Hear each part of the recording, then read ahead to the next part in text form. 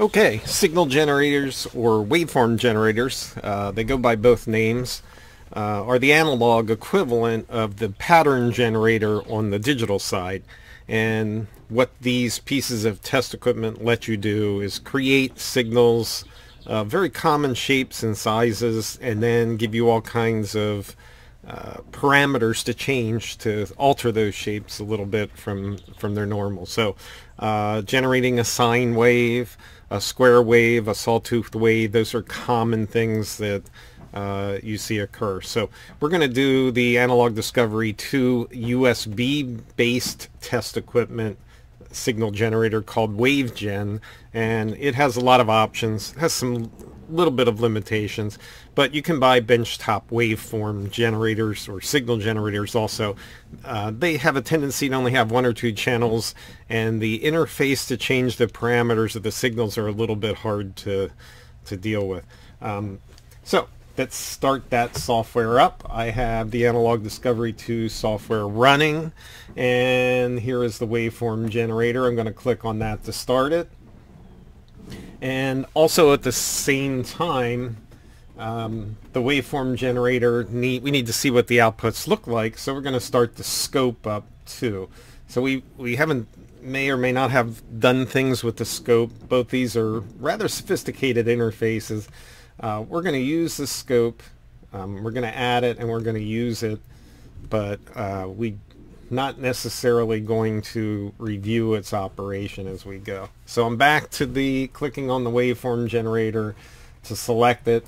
There's some common interface things or things that make sense. There's a run all button, and when we hit run all, it runs both of these channels at the same time, and if I do a stop, it stops them all. I can run them separately by clicking the run button without the other. I can disable them, but when I hit the run all, it'll enable them. So you should probably fool with that to make sure you understand how that works. I'm going to leave them all enabled, and I'm going to leave them running also. You can see that indicated here.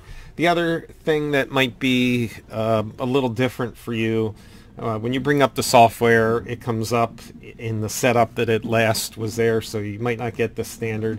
If you pull down on this channels menu by left clicking here, you can see I can have channel 1 and channel 2 or just one channel. Okay, a little bit sluggish here, sorry about that. We'll put both channels back on so we can show some features as it goes.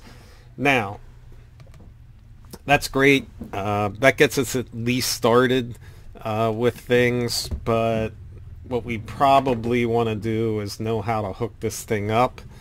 And let's take a look at the setup. Not very exciting. This is what it looks like, and you can see I have this on a breadboard, and all I do is bring to this common point on a breadboard so that I can make connections for the scope and the signal generator, the scope channel and the signal generator channel that I'm using. Here's the second channel and the second channel of the scope, and then here are the common leads that are there too. So that's pretty cool. Pretty easy to do as far as setup goes. You probably want to think, well, what channels are what? So if I go to get a pinout so that we can see it, the scope channels are 1 plus and 1 minus. This is differential input, so this is hooked to the ground and this is hooked to the signal that you want to measure. Here's channel 2 of the scope, and W1 is waveform generator input number 1 or output number 1, and waveform generator 2 is W2. These are common ground, so you have to hook the ground up to there. So those are the connections that I showed you that I've already made on the breadboard so that we can see our signals as they operate. The other thing, while we're here, the waveform generator software has a help file. Might be a little bit tough to find. I just usually search for Digilent Analog Discovery 2 waveform generator, and I find it. It's here. And when you don't know how to do something, if you come down through here and look, it'll help you out.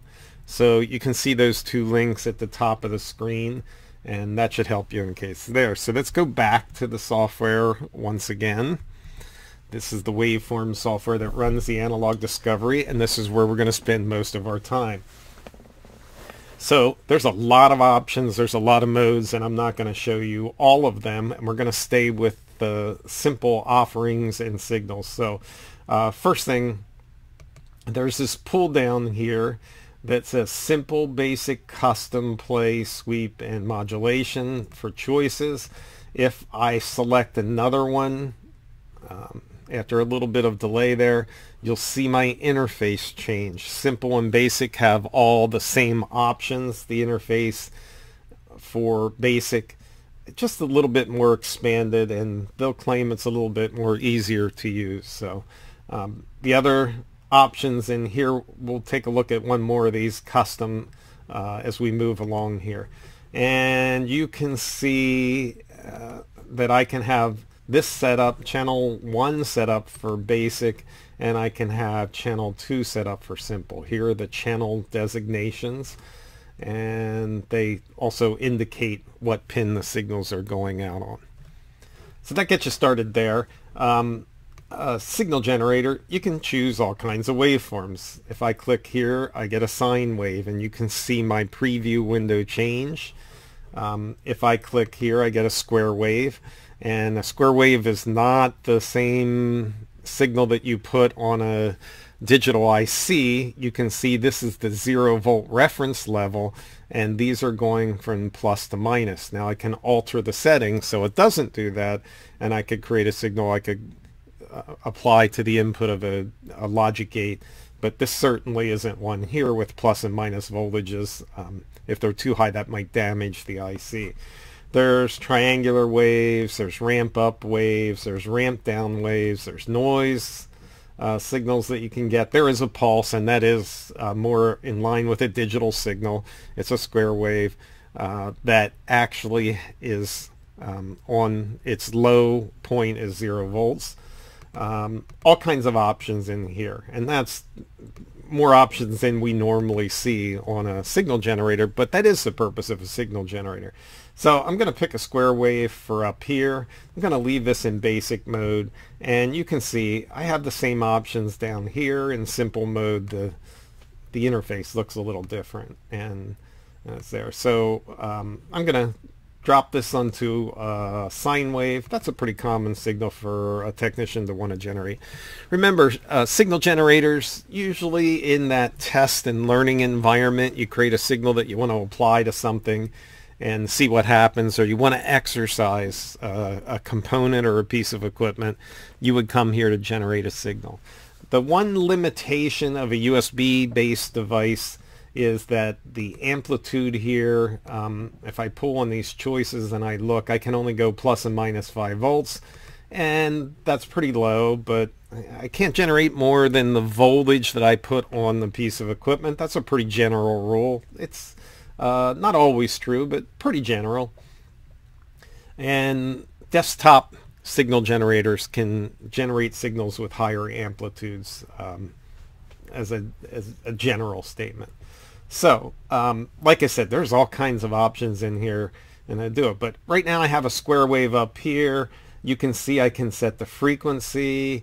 I can set the amplitude that I want. I can set the offset voltage, and that means what voltage levels I'm going to come above and below the 0 volt level. We'll do that very shortly. I can set the symmetry of the signal, how much time it's going to be on versus how much time it's going to be off, or in a plus voltage level or a minus voltage level. And I can set the phase angle for there. So I have these up. I'm going to click on making these run. That's a run all, and we can see that went green. I'm going to go to the scope, and I'm going to click the scope in run mode. And if we go back to our waveform generator, we generated a square wave and we generated a sine wave on channel 2. Scope is showing us exactly what happened there. I'm going to move this trigger up so that I have it. You can see I have a sine wave down here, and I can have a square wave up here. Let's go back to the waveform generator and fool a little bit with some of these options. Let's change the symmetry a little bit.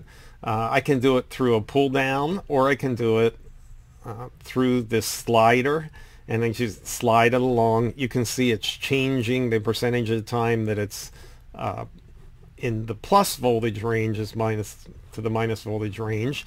And this is a preview of the signal. It's only happening one time. Over here in the scope, I have that continuously gone out.